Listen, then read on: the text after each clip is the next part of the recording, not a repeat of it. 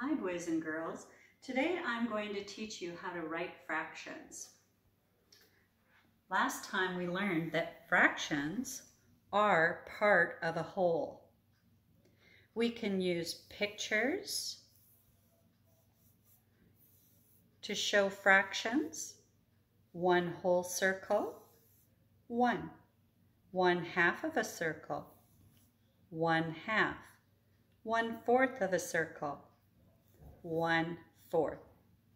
We can use fractions in numbers, in pictures, and in words.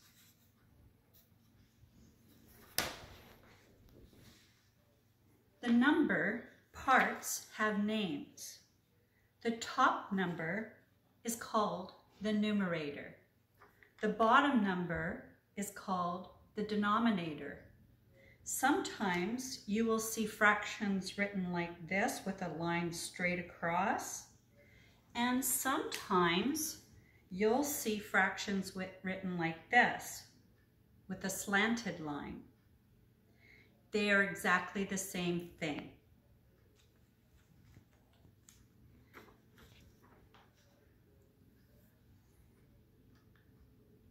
One whole circle is written one part out of one. 1/2 is written one part out of two parts. 1/3 is written one part out of three. 1/4 is written one part out of four. 1/4. 1/5 is written one part out of five. 1/6 is written one part out of six. 1/7 is written one part out of seven. 1/8 is written one part out of eight. 1/9 is written one part out of nine. 1/10 is written one part out of 10.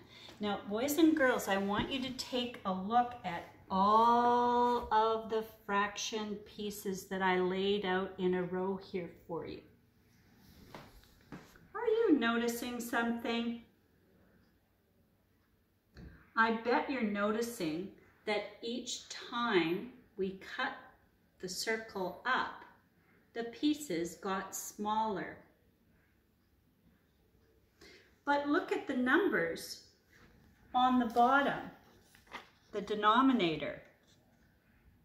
What's happening to the denominator? If you saw that the denominator is getting bigger, then you were looking carefully. When the denominator gets bigger, the pieces get smaller. So if I asked you, would you like to have 1/2 of a chocolate bar or 1/8 of a chocolate bar? Most of you would probably answer that you'd rather have 1/2 because most of you probably like chocolate.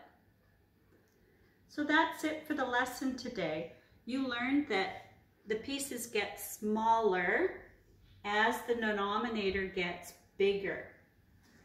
And you learned how to write fractions with numbers, and you learned how to write fractions with words.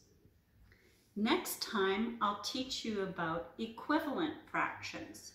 Equivalent fractions mean fractions that are exactly the same. They're equal. Thank you.